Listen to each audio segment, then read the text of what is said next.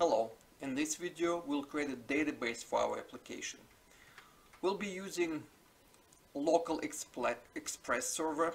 It's part of Visual Studio, and if you want to know more about it, go to this link or you can just Google it. To access it, we'll go to View, SQL Server Object Explorer, and let's speed it to the screen. And as you can see, I already have the local instance of the server. So if you don't have it, if you use a Visual Studio first time, click on this Add SQL Server and go to Local, and this is the second option, Microsoft SQL LocalDB, and click Connect. I won't do it because I already have an instance. So after you connect it, you're going to have your local instance. Now if I expand it and I go to databases, I'll have a bunch of databases because I already used it. You won't have any databases if you use it first time. To create a new database, right click on your databases and choose Add New Database. Now we need to choose a name for our database. I'll type address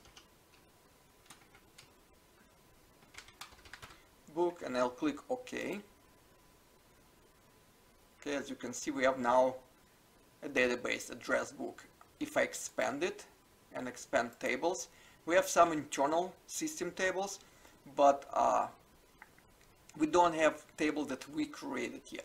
So to create a new table, I will click on tables, right click, and choose Add New Table. So we have a new table, and by default the name of the table is just table. So to change it, I'm gonna highlight it and I'm gonna type the new name, and I'll just type address book table. Alright, we change our name. Now we need to create our columns. So the first one, I'm gonna call it record ID, and I'm gonna leave it as integer for data type. And right here you can see in front there's a little key. It means that this is our primary key. It means that our record ID cannot be repeated. It must be unique value.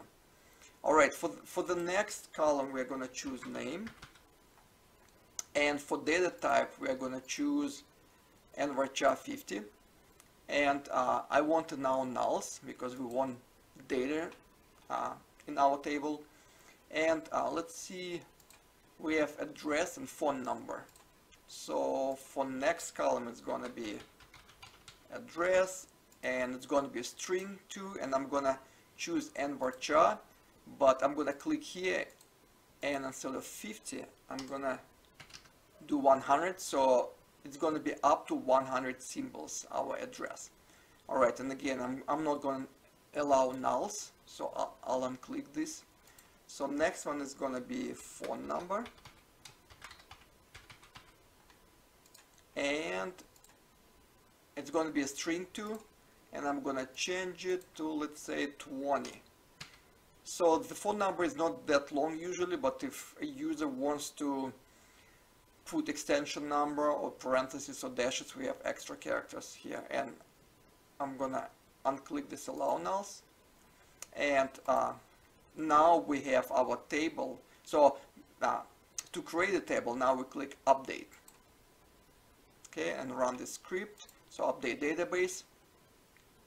So as you can see here on the left side, we now have our new table, but no data yet. So to put data in a database, you need to right click on it and go to view data, and it's an empty table.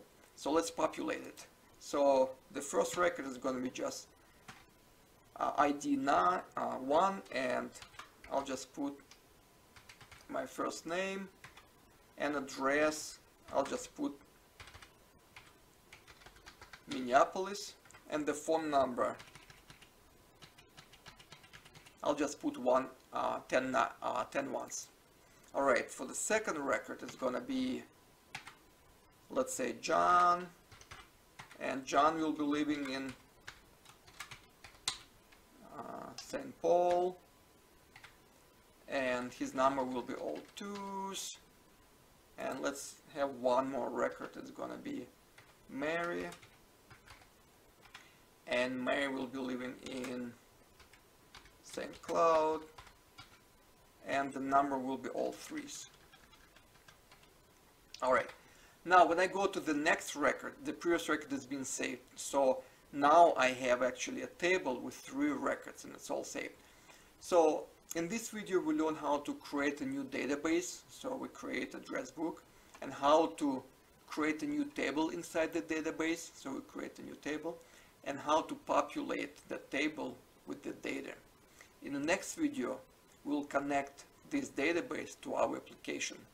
For now, have a great day, and I'll see you in the next video.